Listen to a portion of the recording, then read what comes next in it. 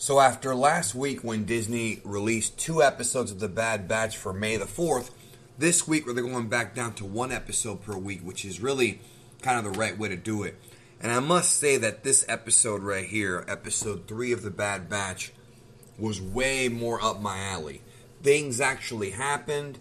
There was interesting developments. There was teases for the future. Like, this to me is really what makes this episode great. There was 2 main plots of this episode. 2 main plots.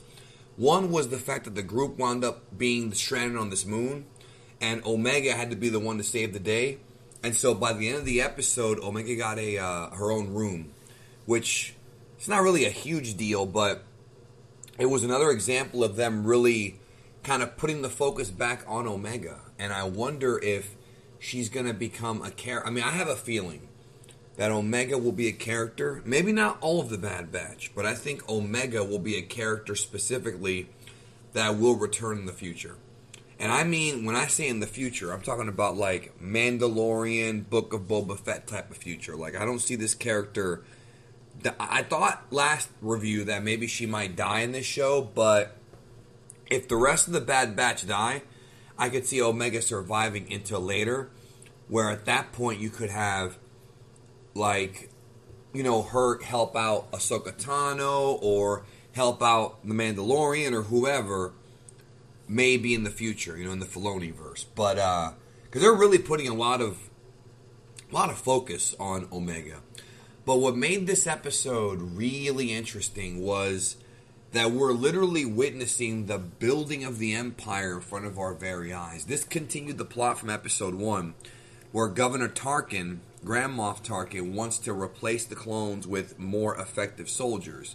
And in this episode, he brings about a squadron of humans, not clones, or at least, you know, whatever they're called, like non-cloned, you know, humanoids, I guess you can call them, to essentially be trained by clones to eventually,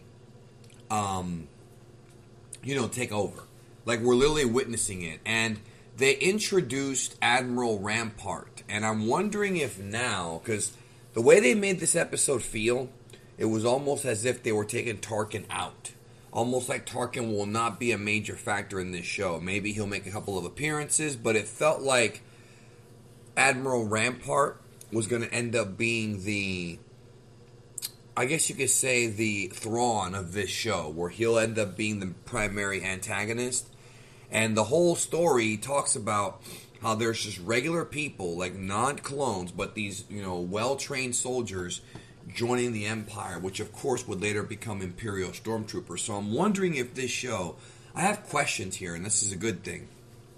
I'm wondering if this show is going to explore, like actually show the end of the clones. Because, you know, they had a line in the episode, a scene where the Kamino cloners were concerned about losing their contract, so basically, and they're setting up a plot where it looks like they want to get a hold of one of the Bad Batch, because Jango Fett is dead.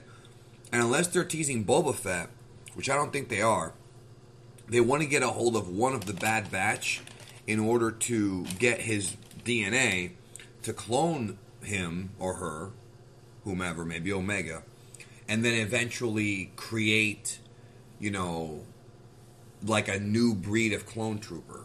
And we could end up seeing an episode where it's the clones against the stormtroopers. I mean, that could be the finale here.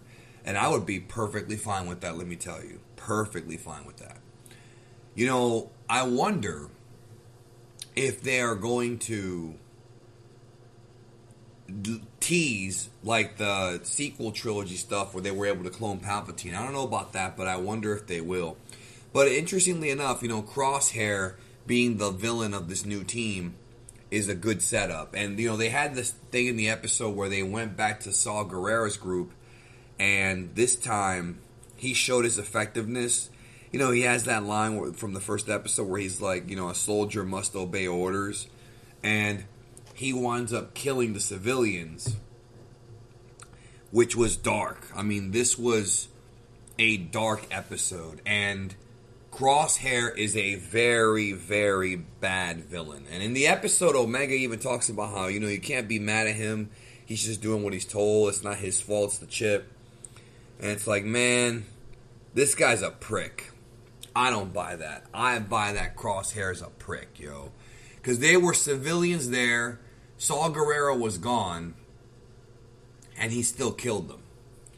Like, I don't know, man. I don't really see how this is going to make him a sympathetic character. I just don't see how that's possible. The episode really had a sense of dread to it. It was a darker episode. Really, I enjoyed it so much more than episode 2. I've noticed with a lot of these shows that the first episode's a banger, and then either the second or third episode will be kind of weak, and then they'll come back with a good one. I've noticed that. Not all the time, but I've noticed that pattern. I don't know why that is. But once again, they kind of focused again on the family aspect of the Bad Batch, because while Omega may have been seen as somewhat of a nuisance early on, she is starting to be adopted fully for the clones, and they're taking care of Omega. And it's one of those things where obviously they lost Crosshair, and they still miss him. I mean, he's discussed in the episode.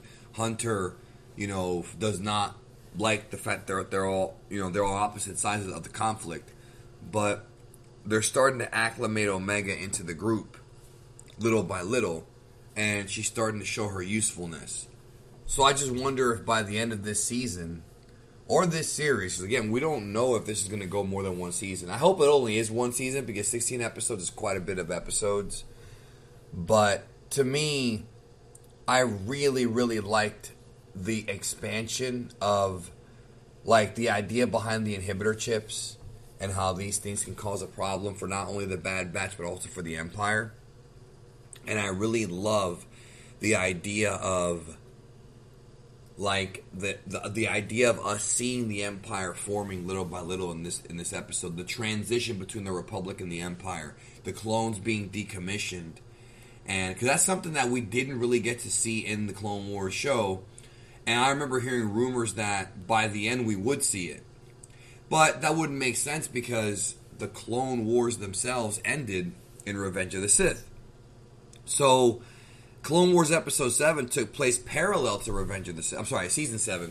Parallel to Revenge of the Sith. So unless they do a season like The Aftermath, the Bad Batch is it. And in many ways, the Bad Batch is the Aftermath.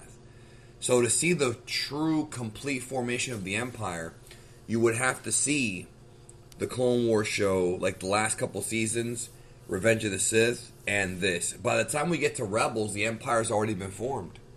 They really have. Obviously, it's still young compared to A New Hope, but still.